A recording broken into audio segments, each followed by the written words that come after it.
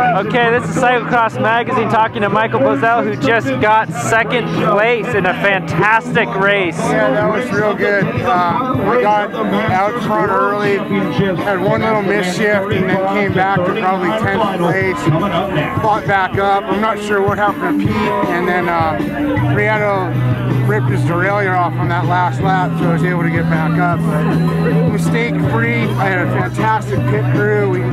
Everything just worked perfectly. So right on. No complaints except the second spot. Yeah, no kidding. Mark's totally deserving of that. So going into the race this morning, do you feel like you had that kind of a shot, or was this a bit of a surprise for you? No, it's no surprise at all. We've been working really hard for this. I work with John Verheuel and JBV coaching. He's fantastic.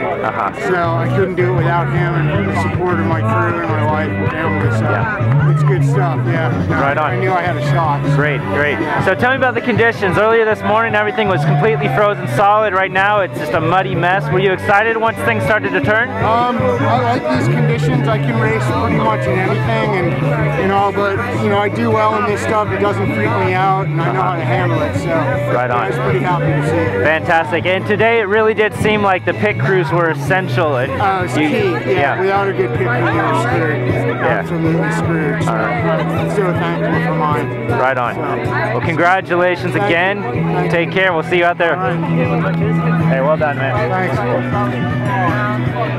Two guys passed me, and then